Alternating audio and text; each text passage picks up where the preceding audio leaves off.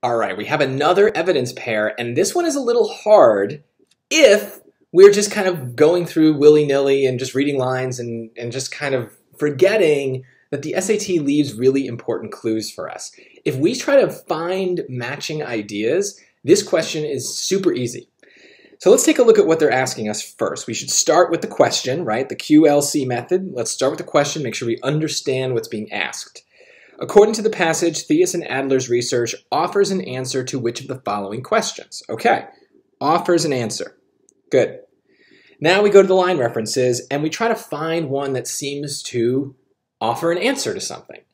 So based on the chronology rule, which tells us that the questions are supposed to be in the order that they appear in the passage, it's very unlikely that choices A and B are correct. So for this question, we need to look back and say, okay, well, where did we have our last line reference? And sure enough, question 30 had line reference 68. So that means it's unlikely that the line reference here in A and B is going to be right. Now, obviously they break the rule. We've seen that once on this test already, but it's a good indicator that if you are totally confused, you at least have a good reason to guess from C and D as opposed to A and B. But we're still going to read everything. We have to read everything just in case. So looking at choice A, 17 through 20. Let's see what they say. In one recent study, Nina Theus and Lynn Adler took on the specific problem of the Texas gourd, how to attract enough pollinators but not too many beetles. Well, that sounds like a question that they were trying to answer. So that seems pretty good. But if we understand the original question in 31, this is not a good line reference. We need evidence of what the experiment answered. This is just a question. It has no evidence of an answer to that question. So it's going to be wrong, but if you're not convinced yet as to my reasoning, just hold on. When we see the right answer and we can put the two next to each other, I think it'll make a lot more sense. So let's put a little pause on choice A here, and let's look at choice B, lines 22 to 25. So this is A, B is right here. The aroma includes 10 compounds, but the most abundant and the only one that lures squash bees into traps is 1,4-dimethoxybenzene. This is just like a random science fact. This does not answer any questions to me. This seems totally random. Cool. 79 to 84. Now we're back into a place where I would expect it might be a valid line reference. Hand pollination didn't rescue the seed set, indicating that beetles damaged flowers directly, regardless of whether they also repelled pollinators. Hand pollination did rescue fruit weight, a hard-to-interpret result that suggests that lost bee visits did somehow harm fruit development. That's like science nonsense to me. I understand it has something to do with seeds and weight, but I don't really know what that's about. Now, I wouldn't eliminate it. I would just be like, well, if I can't find anything better, maybe I need to go back and better understand what this line reference is. It's okay to just be confused temporarily. Sometimes that confusion won't matter. You'll be able to figure out the answer anyway. Here, I'm just going to table this topic and see what happens. Let's look at D, 85 to 86. The new results provide a reason that Texas gourd plants never evolved to produce a stronger scent.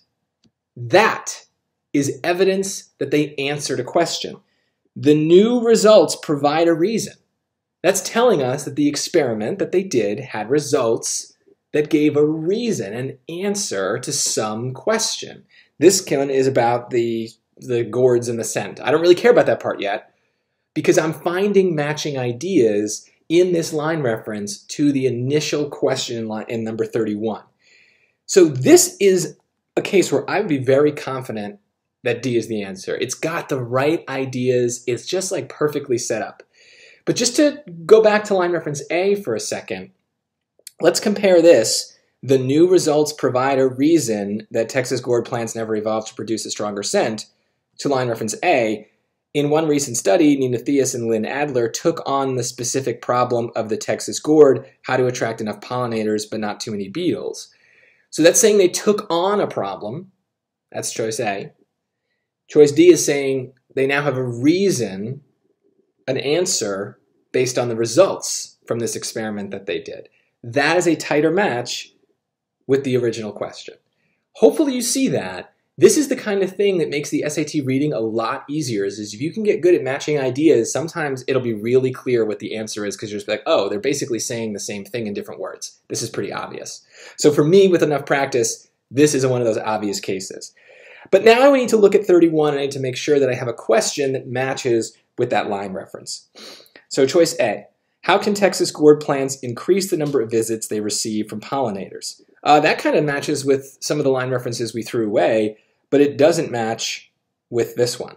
So the number of pollinators not mentioned in line reference D.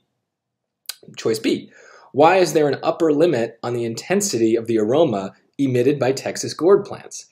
Well, speaking of finding matching ideas, there's a lot right here.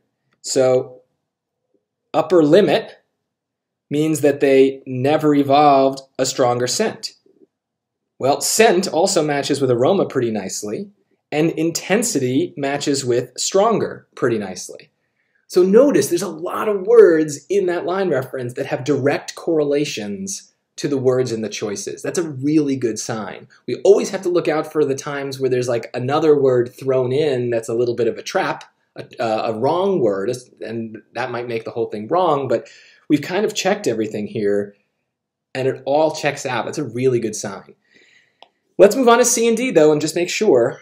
Why does hand pollination rescue the fruit weight of beetle-infested gourd plants? Well, that has to do with this line C here that I didn't understand before. I know it's about fruits, but now I don't really care. I know it was a trap. It doesn't matter to me anymore. Why do Texas gourd plants stop producing fragrance attractive to pollinators when beetles are present? That also seems like it might relate to line reference D because it's about the scent and how much they produce, but there's nothing really about beetles in that line reference, and also stop producing is very strong. The line reference says that they don't produce a stronger scent, but that doesn't mean they stop producing the scent. So there's something a little too far about this question. It's taking lines and just running with them way beyond what was actually said. So this choice is too strong, which leaves us with B and D for 31 and 32. Hard questions, but look for those matching ideas. If you can get good at that skill, it will be so much easier to deal with these pairs, but really just any line reference question in general, because you'll be able to align certain things and say, here, they're saying the same thing. That really makes the reading much more doable.